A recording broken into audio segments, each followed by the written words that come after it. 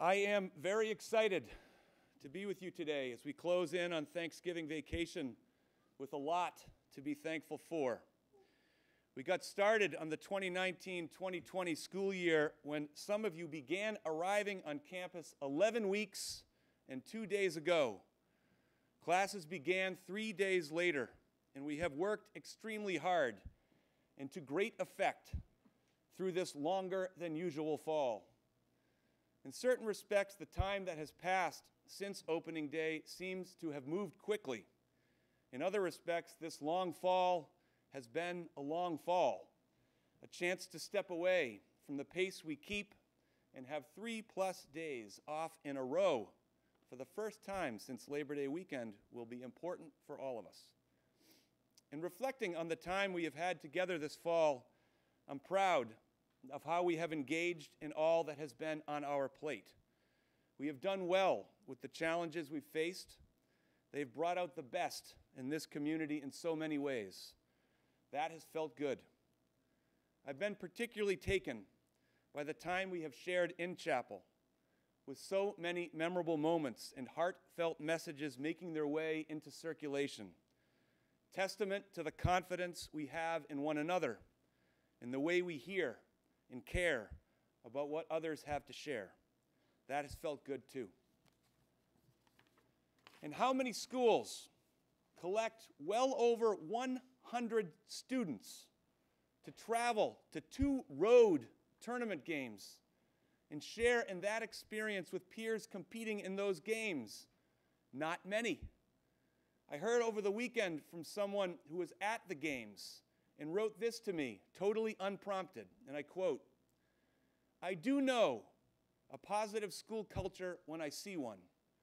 Your kids were so clearly connected to each other, a diverse group that was intertwined in all the best ways, coming together in an exuberant show of community.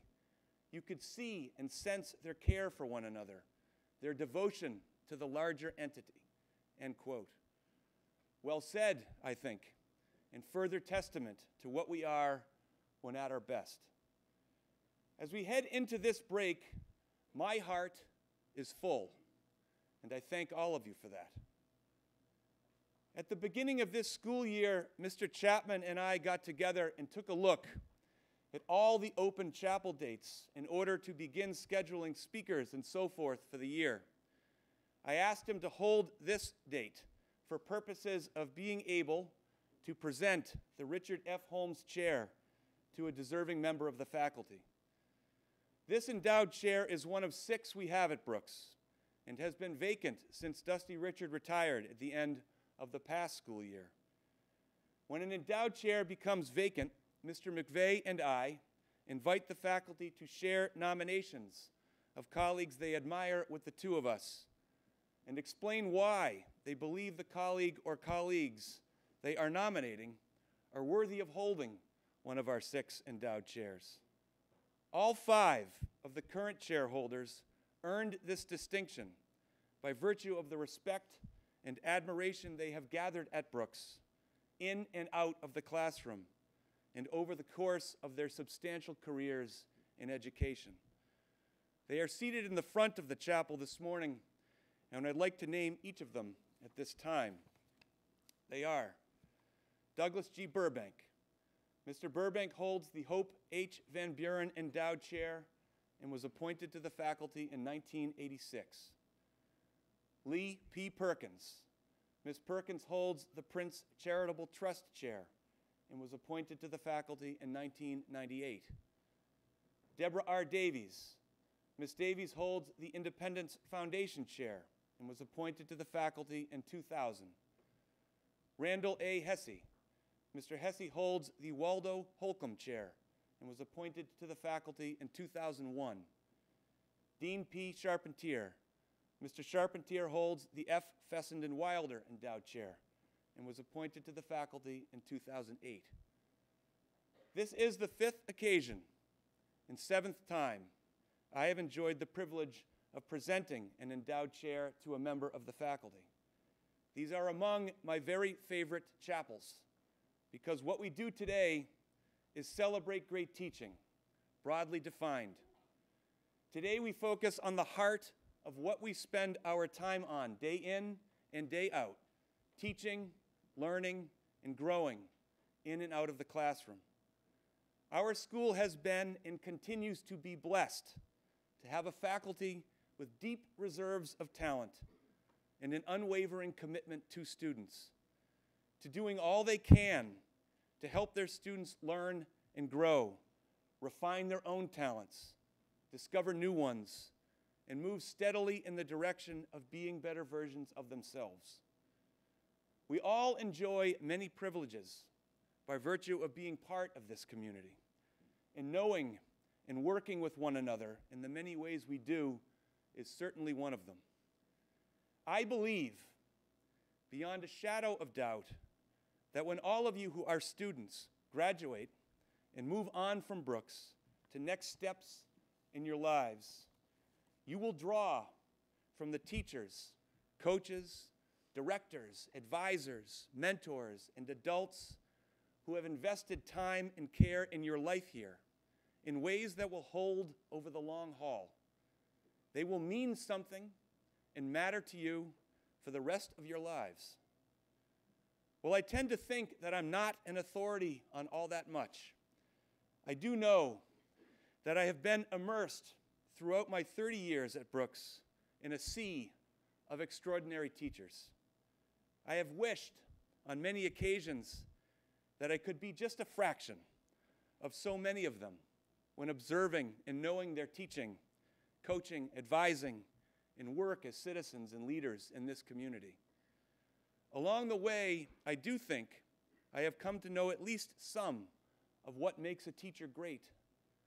So for what it's worth, I offer the following incomplete notion of what great teaching is at Brooks, at least what has inspired me to try to be better in my own right over the years. Great teachers know and continue to deepen their command of what I will call the tangibles. This can mean command of a discipline or subject area they're teaching, or a skill or competency they are developing in students, or an area they are passionate about beyond the academic day. It matters deeply to them that their students learn and advance. Their love of learning is infectious, and they share this strength generously with their students. Great teachers love and respect students. This is less tangible, I think, but really means that great teachers succeed in conveying to students that they care about them in ways that extend well beyond the classroom. They succeed in conveying to students that they are pulling for them at all times. On some level, your success is their success, not just measured by whatever grades or scores one earns by the end of a marking period, but by who and what you are in this community and those you become a part of later in your life. Great teachers challenge students and are shoulder to shoulder with them when those challenges are taken on. They push you through thresholds you might not have thought you could get through without their counsel and care. They believe in their students through thick and thin. That belief inspires students to reach for goals that might otherwise feel out of reach. Great teachers are confident and humble all at once. They are always open to new possibility. They acknowledge their fallibility and model vulnerability in ways that help students do the same. Great teachers are fair and kind and concern themselves with students who might be struggling on a margin of some sort: academic, social, emotional, spiritual. They are passionate about working with students in the school in ways that deepens understanding and belonging for all of us. Great teachers appreciate that there are lots of types of great teachers. We are not a school that seeks or desires a particular prototype, and the best teachers draw all the time from the strength they see in others. Our school is rich with a diversity of teaching styles, and how incredibly fortunate we are for that. Great teachers appreciate that reaching students in both the head and heart is what this is all about. They appreciate that this pursuit is occasionally measurable, but also invest in the aspects of their work with students that can only be felt.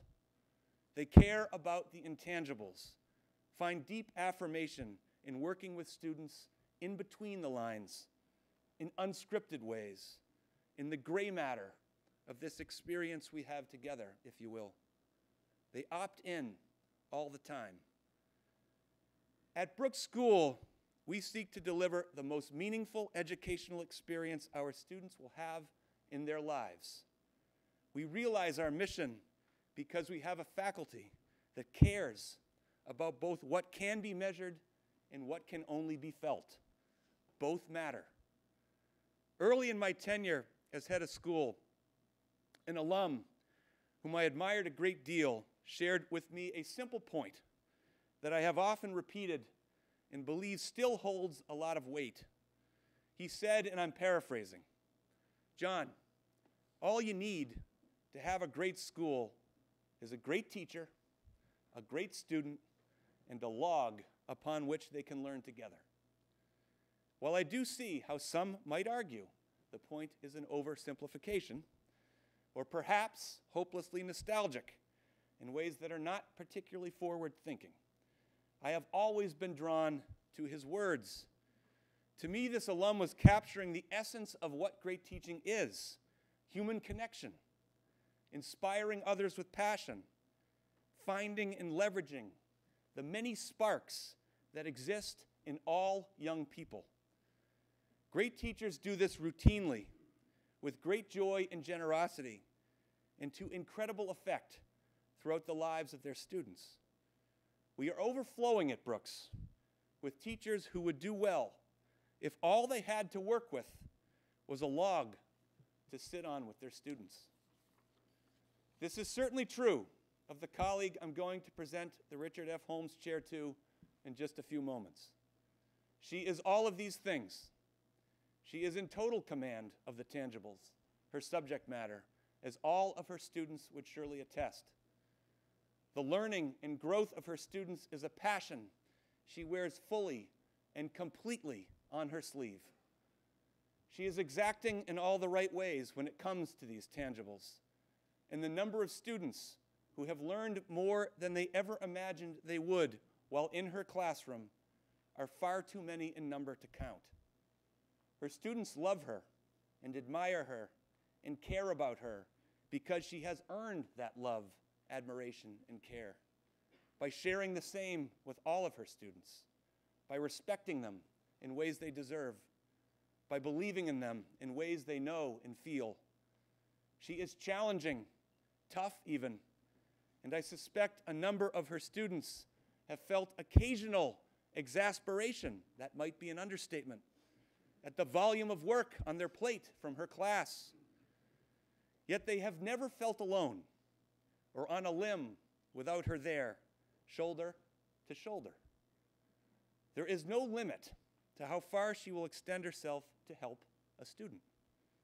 She is both confident in her approach and the epitome of a lifelong learner. She is always open to new possibilities, always looking for ways to be more effective in and out of the classroom with students. She learns from her peers all the time. She is fair and kind and completely devoted to ensuring this community continually expands to reach the full breadth of all who are members of it. She is an inspiration in this regard and walks the walk every single day she's here. She is exuberant and joyful and generous beyond measure. One colleague wrote, "She is a phenomenal teacher and will work tirelessly to try and meet her students' needs." This colleague continued by saying, "She inspires a love for learning and an appreciation for difference through her lessons." Another colleague noted her care for him as a colleague. He wrote of his beginning at Brooks and how she showed me kindness, patience, and valued my contributions. He went on to say, and I quote, "She is the rare breed of teacher who manages to command the respect of her students without sacrificing the rigor of her standards in the classroom, end quote. A third colleague noted her excellence as a teacher, the fact that she has taught the full breadth of the curriculum in her department, first-year students all the way to the advanced placement level and everything in between. He wrote, and I quote, "She is involved with community building at Brooks by leading Alianza Latina and supporting students of color since she first walked on campus. She has created opportunities for students to not only thrive in the classroom, but become strong student leaders and advocates for their own community, to become bridge builders," end quote. The philanthropy class she shares with Mrs. Dobbins during winter term has now connected dozens of Brooks School students to those in need in ways that have inspired a deep appreciation in these students for the importance of giving back, of helping others, of doing what we can to level the world in ways that are more just and equitable. This pursuit inspires her teaching and work with students every day. Her example inspires all who know her. I do not know a student who knows her and doesn't adore and admire her, even when they have a lot of work in her class. I've been grateful to count her as a colleague dating all the way back to when she joined the faculty to teach one section of Spanish in 2006. What an extraordinary moment of good fortune that was for Brooks School and all the students she has reached in the nearly 14 years that have passed since then. She is a marvel and a Brooks School treasure. I hope she stays here forever. On behalf of my colleagues and the school, I'm honored to invite forward to take her seat as the holder of the Richard F. Holmes Chair, Lillian Barthelmess Miller.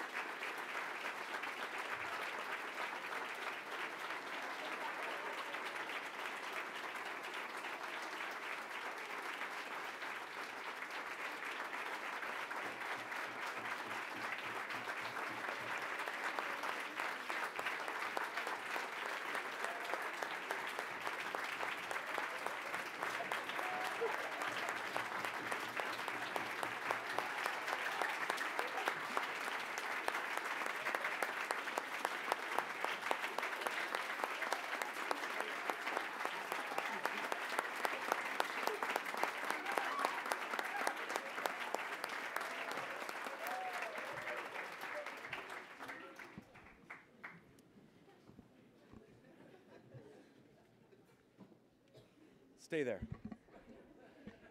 Okay, we're going to finish chapel today by singing the school hymn. And as soon as we finish singing the school hymn, Mrs. Miller and her family and friends will make their way directly to the Dulcimer room. And then all of you should follow first to thank and congratulate Mrs. Miller, and then to enjoy some snacks that are over there. Okay? So the school hymn.